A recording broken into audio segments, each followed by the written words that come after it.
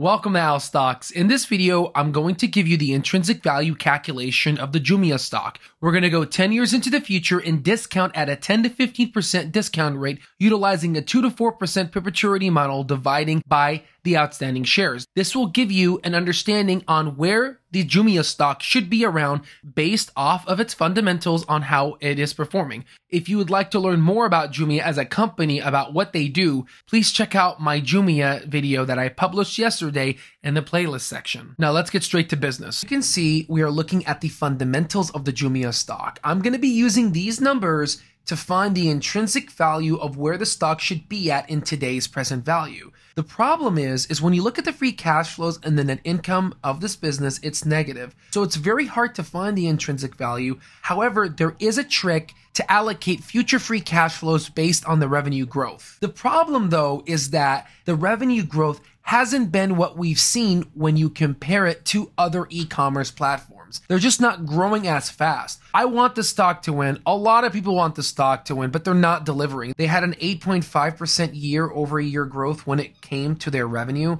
That's really unacceptable. But I'm going to be optimistic here. I'm going to be using their 28% orders increase to calculate what the value of the stock should be. Another thing that I want you guys to notice here is look at the revenue multiple.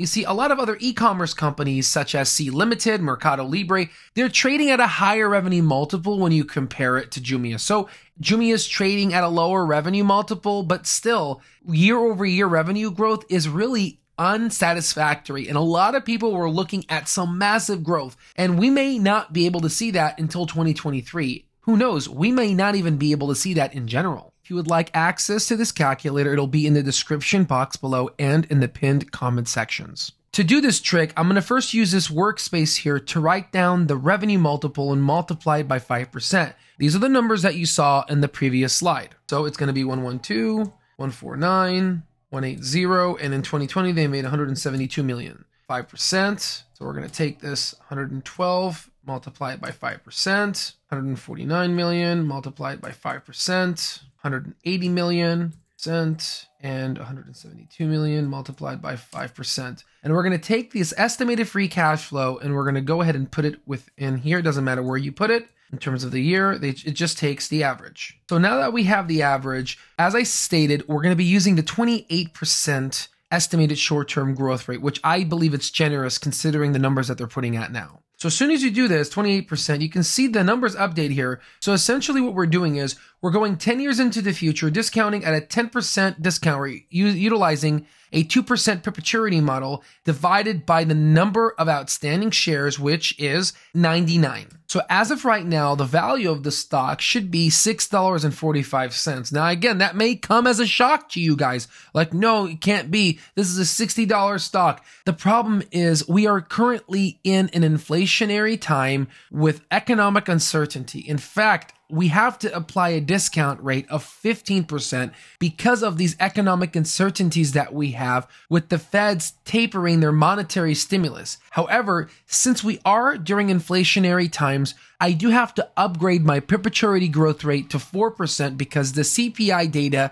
came back at 6.2%. Let me show you here. As you can see, the CPI data came at 6.2%. So if you go ahead and do the normal target 2% and 6.2, the halfway point will be 4%. So I'm going to do that. And the most that honestly that this stock is currently worth based off of its revenue multiple is $8.06. A lot of individuals, including myself, were hoping that Jumia performs and gives us a 50% year-over-year growth. In fact, if you put this in the calculator, like a 55% year-over-year growth, the intrinsic value of the stock comes around $49.36. I mean, guys, that's exactly what it was trading around during those times because we had so much faith in it. However, it is losing investors' faith. Who knows? We might be able to see those revenue growths. The company might be able to capitalize on this unexpected trend line that they saw in an increase in sales growth. We have to factor in a taper and a future interest rate hike. And because of that, we have to use a 15% discount rate. By utilizing a 15% discount rate, it shoots down the stock to $20.11. Assuming inflation is transitory and we get back to what Federal Chairman Jerome Powell says, target 2%,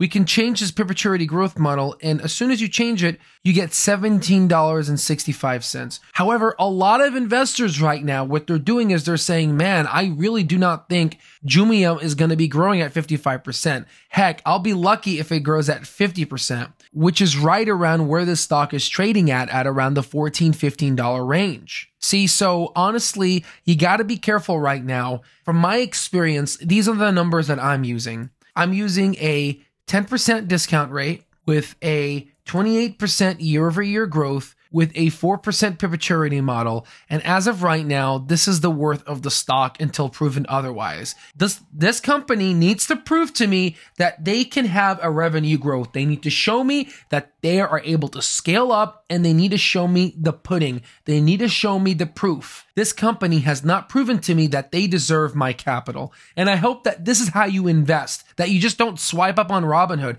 that you utilize fundamental investing and analyze stocks based off of their fundamental values and not utilizing your amygdala and trading based off of emotion. If you made it this far, consider liking, subscribing, and turning on all notifications. Thank you so much for joining this community. It means the world to me, and I cannot wait to provide you more content. See you on the next one.